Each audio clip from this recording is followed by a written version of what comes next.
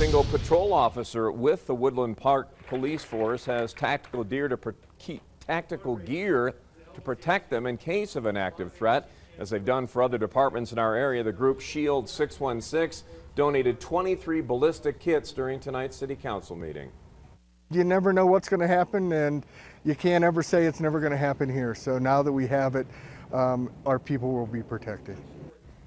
Now each kit costs more than $1,000. It's entirely paid for with donations from the community.